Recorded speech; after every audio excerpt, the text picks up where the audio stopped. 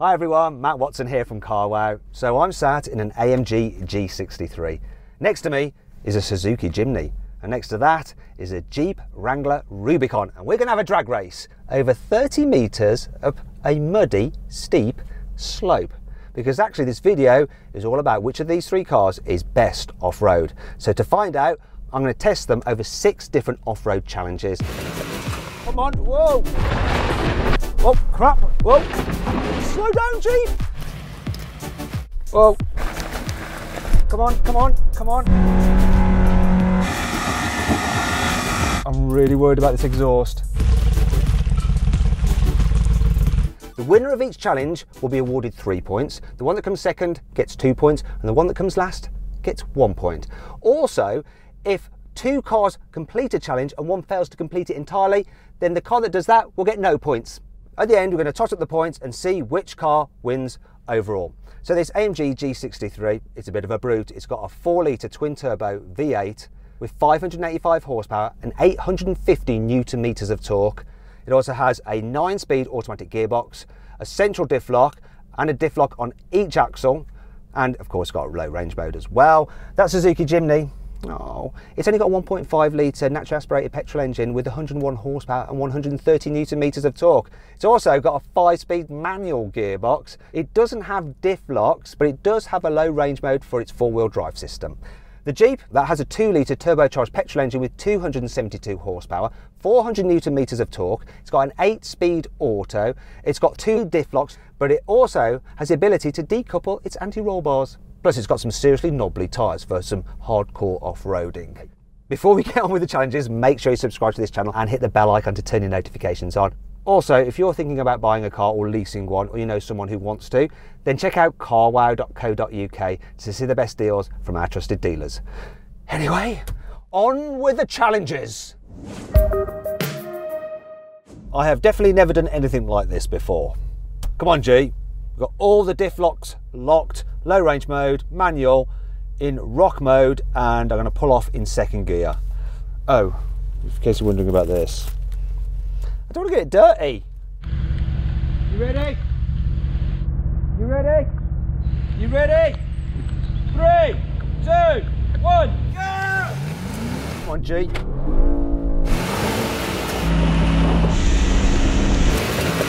Come on, whoa! Gonna win it!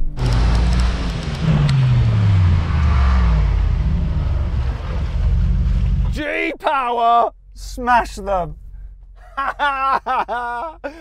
Well, that's 585 horsepower for you, right there. Our second challenge is axle twist.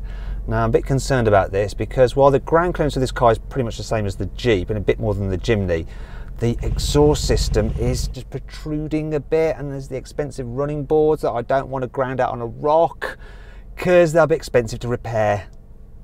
Here we go then.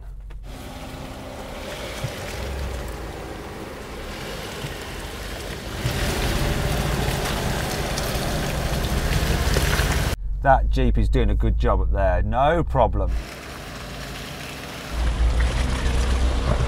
Look at it go. Both those cars in front of me have rigid axles. This does at the back, but not the front anymore. Oh, Jimny, bit of a traction issue.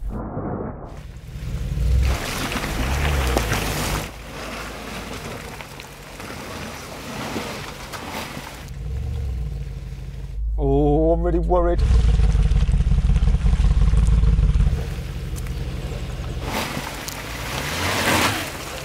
I'm really worried about this exhaust. Oh, I'm taking instruction.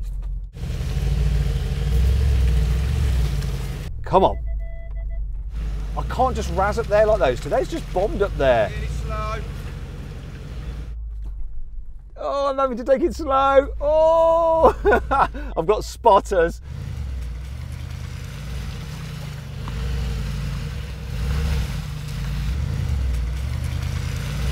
I think I'm clear. I'm all right. I think at one point I had about an inch to spare. Otherwise, it was a costly bill. That's interesting though. Jeep bombed up there.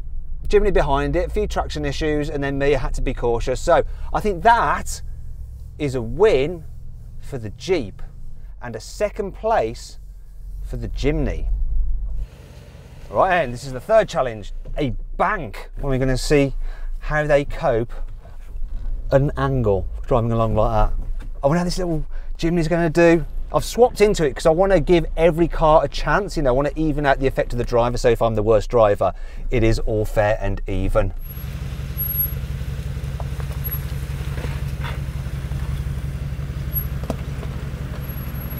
Oh, look at the G! Oh my God! This is testing how strong the chassis is, the rigidity of it, and the chassis articulation.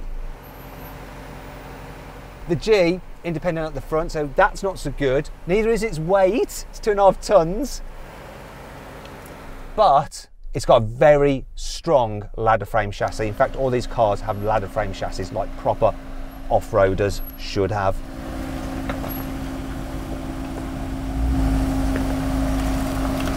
This is a manual. It's going to be a bit harder. Here we go. Come on, little Jim. Oh, frickin' hell. Whoa, whoa. Got to stay up there.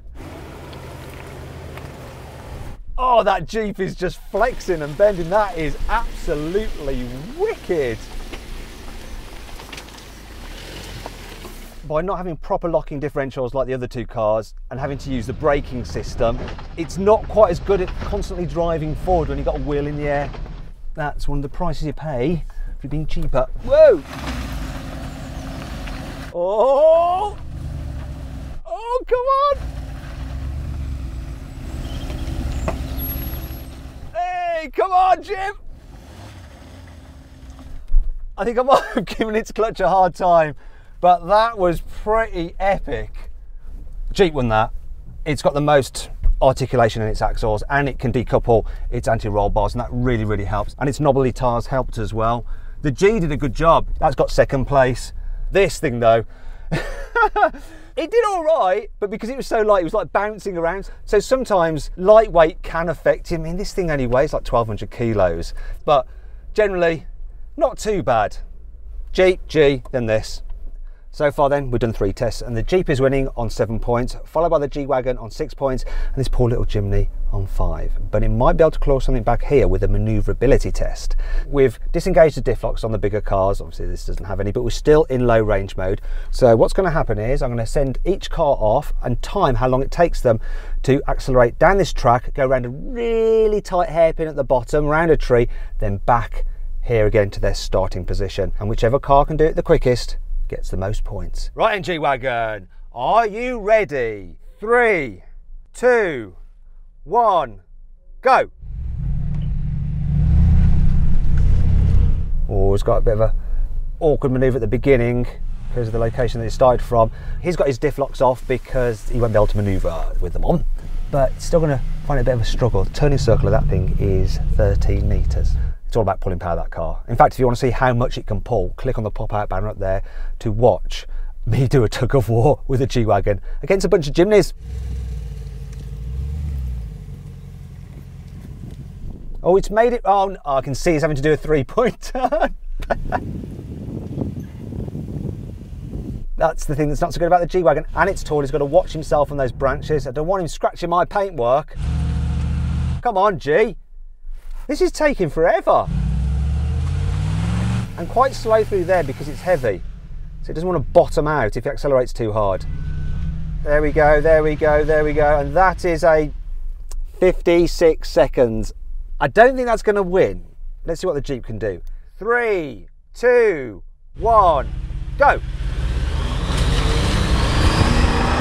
Accelerated much harder than the G because it's got a straighter start. Its turning circle's 12 metres. Will it make it round in one go? There's a branch that's sticking out which it could scuff its paintwork on. It's got to be careful there. Pretty good round there. Bit hesitant at the end. I think he's cocked it. He did well at first, but no, sort of got stuck. Can it beat the G-Wagon? Come on, Jeep. Come on, it's going to be close. Back into your parking garage, come on. And that is your time, 44 seconds. So, beat the G-Wagon. I'm so confident. I'll start my own clock, obviously. Here we go. 3, 2, 1, go. Oh, handbrake. Still not bothered. Being light and nimble will help this little thing. I can absolutely fly around here. I've got a turning circle of 10 metres.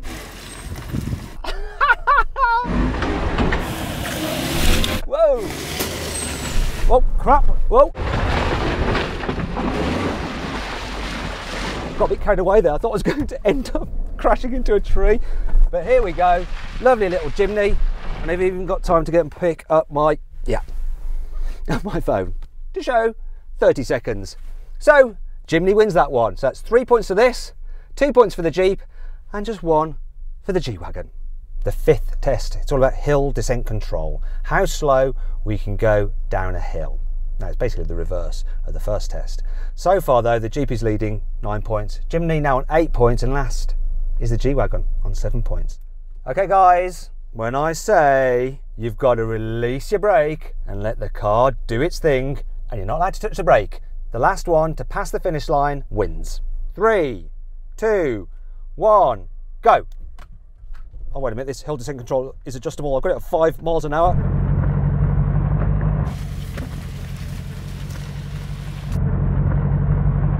Slow down, Jeep, because the G is winning. Now I've set it, it's the only one you can set. I'm winning! Yes!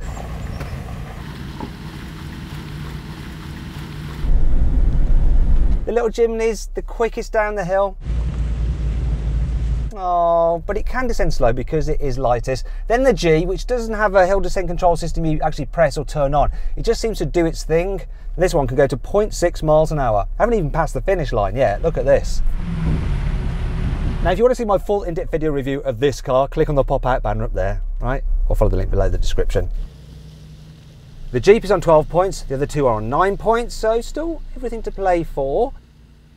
Now it's time for the 6th test, a steep incline. It's all about grip and power.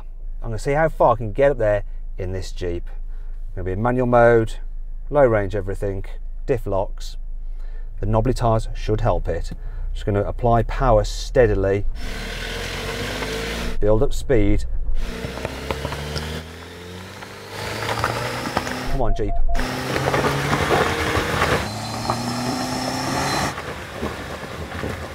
Come on, come on. Come on, come on, come on.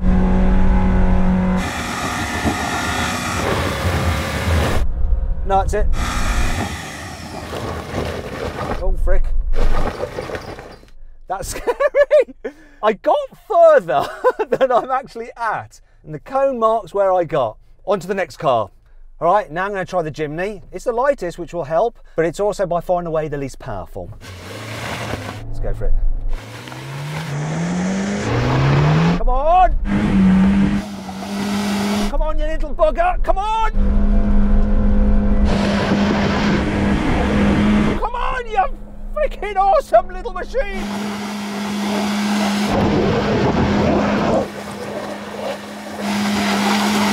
I love you, Jimny!